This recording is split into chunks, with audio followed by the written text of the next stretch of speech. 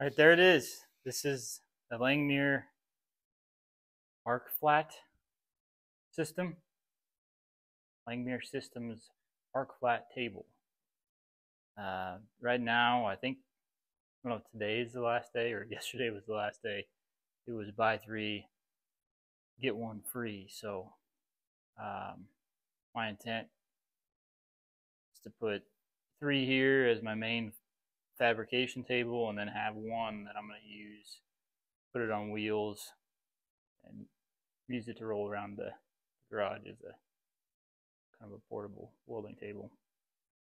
And maybe one day it'll go out to my big building. But overall, I'm impressed. For the money, it's pretty good.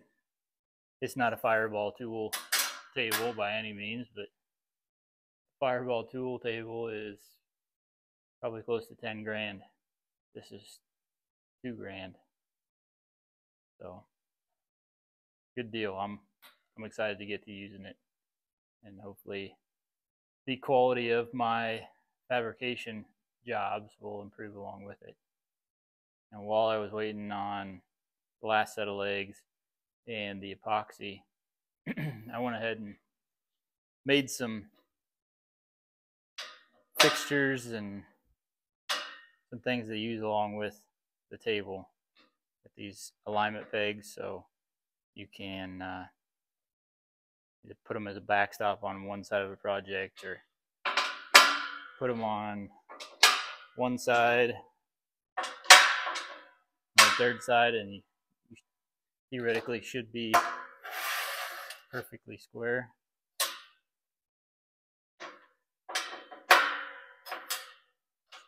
Yeah. And then last night, as I was falling asleep, I came up with this. We've got the 1, 2, 3 blocks.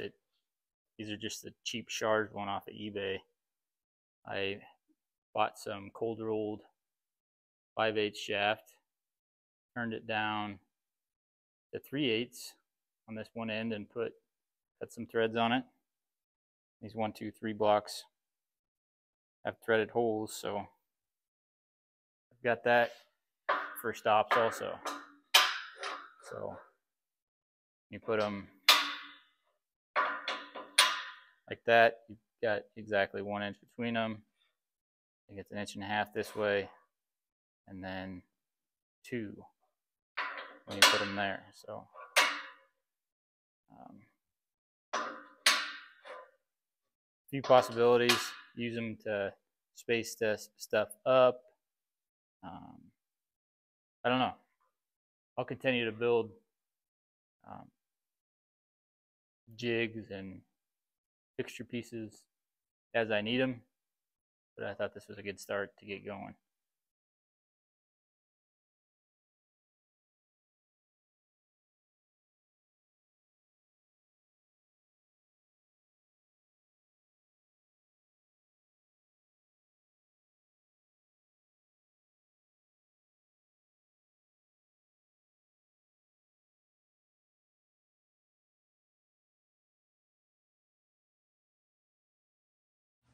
All right, first thoughts on the legs.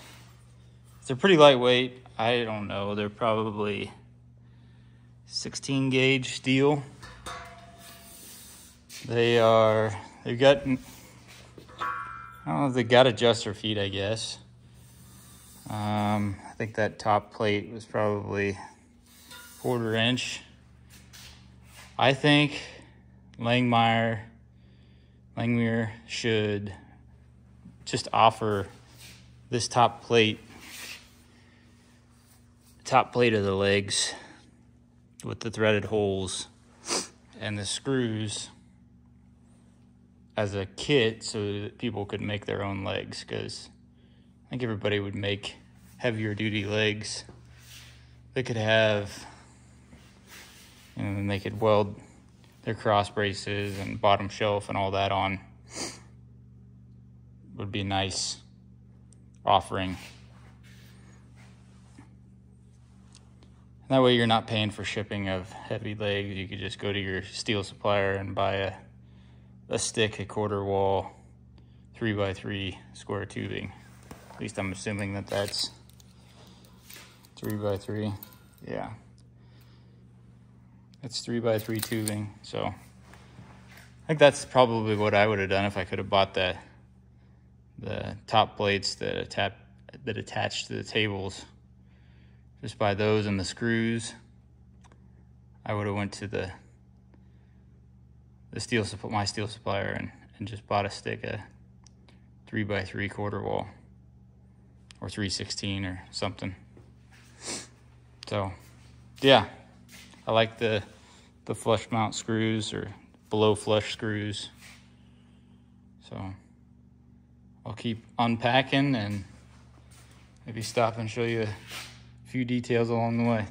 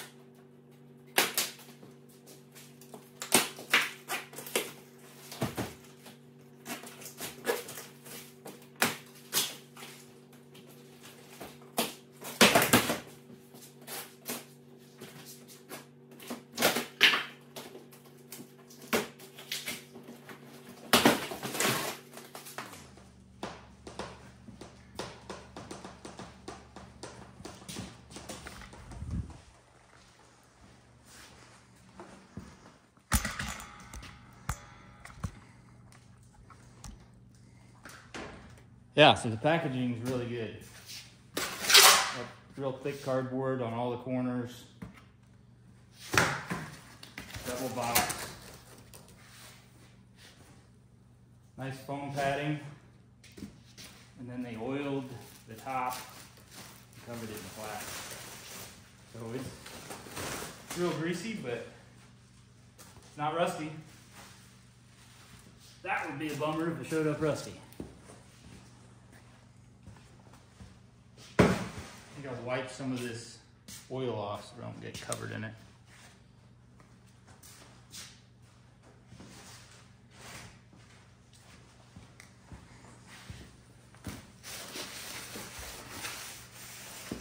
Yeah, it wipes off pretty easy.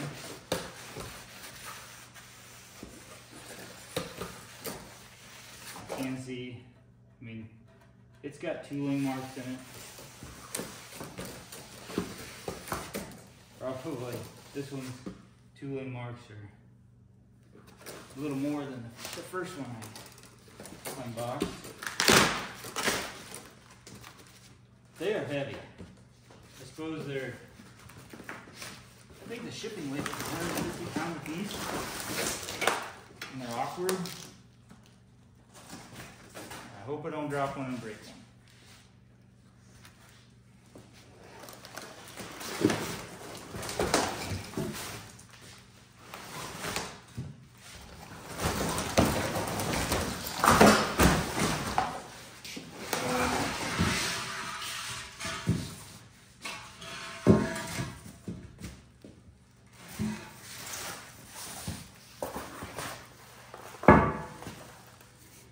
Ugh. All right, this is probably a good time to take a look at these bolts.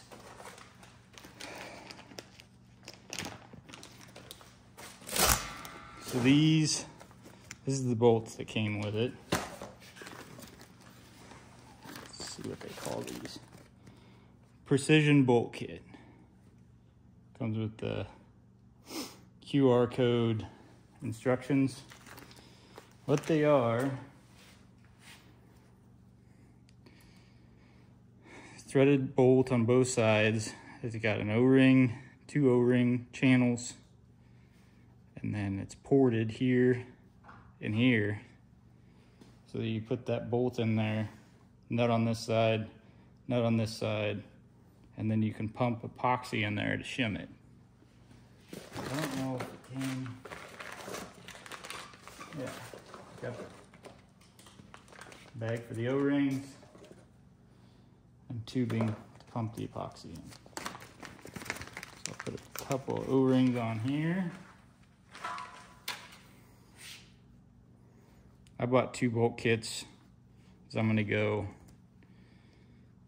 3 tables wide. Have a 6-foot by 3-foot table. Hopefully I can talk them into sending me another table, and I will have a 3-foot by 8-foot table, which would be sweet. And if you go buy one, the kit right now, you can get that deal. I was wondering if I should have got temporary bolt assembly. Put these in later.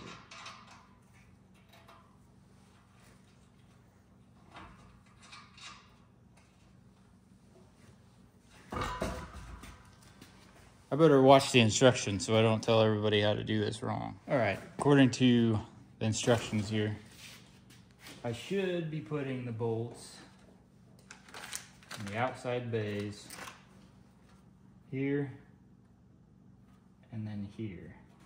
So I'm gonna assemble these and get it so it's a little more stable.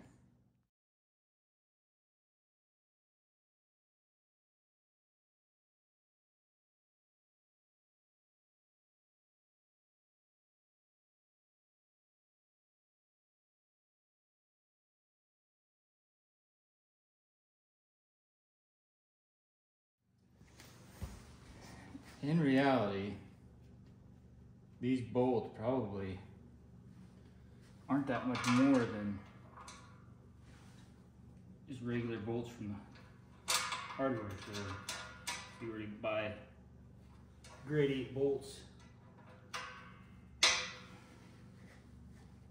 by each, they're probably about the same kind of money.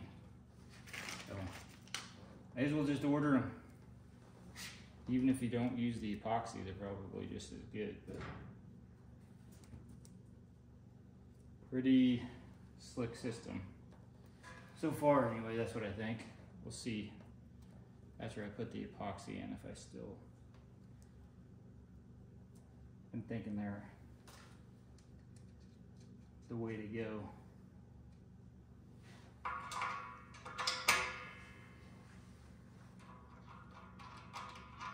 But they put a lot of thought into how to attach these tables together.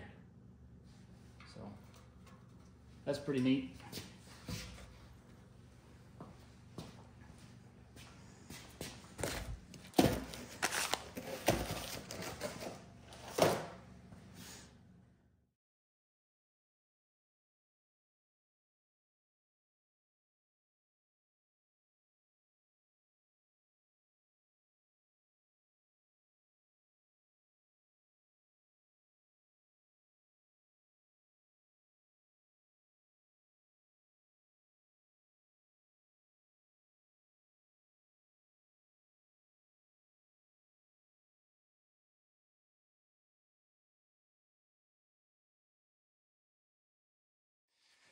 There it is, 3 feet by 6 feet.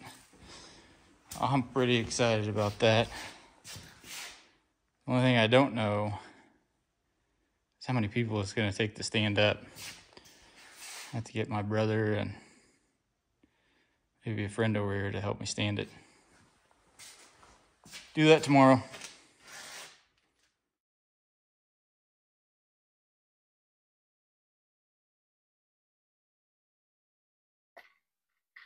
Okay. I think I'm ready to bolt or put the liquid shim in these bolts that came with the Langmuir Systems ArcFlat table. I put straight edges on and clamped them like they tell you to in the instructions.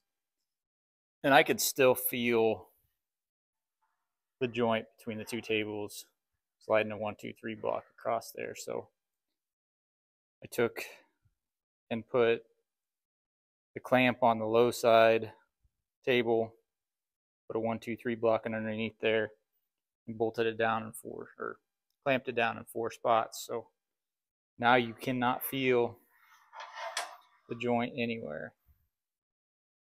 So, and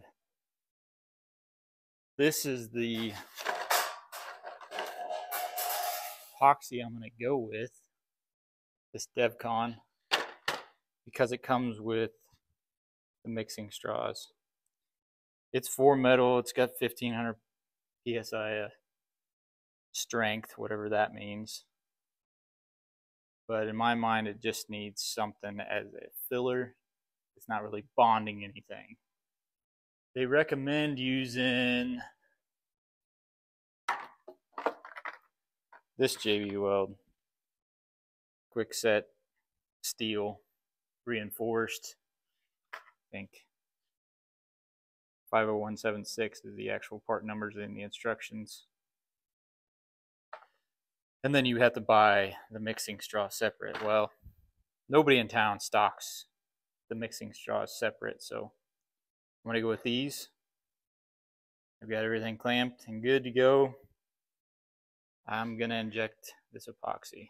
I'll bring it down and underneath with me when I'm injecting it and see how it goes.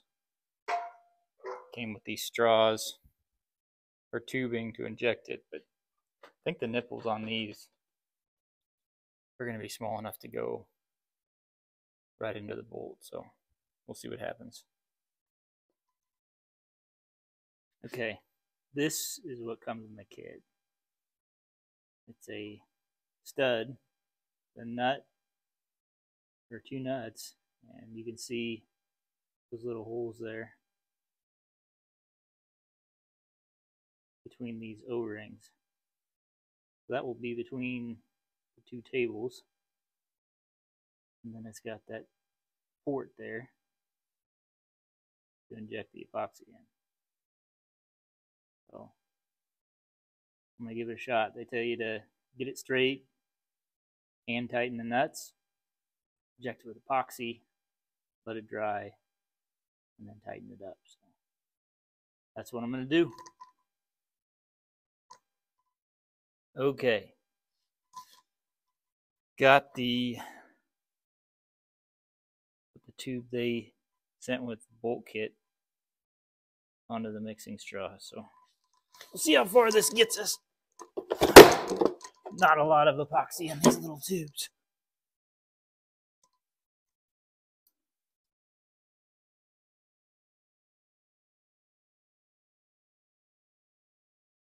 I'm going to waste a lot.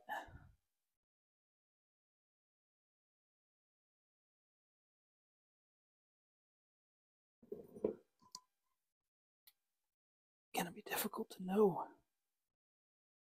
if we're getting anything.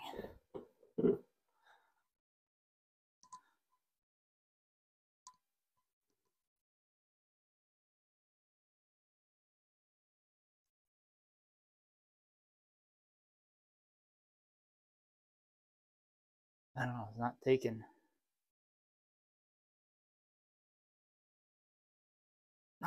any, so back it off and put it on the next one.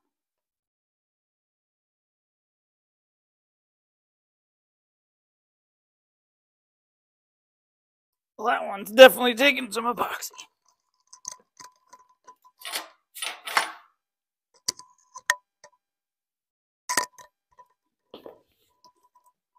Squirt her in there until I see some somewhere, or what?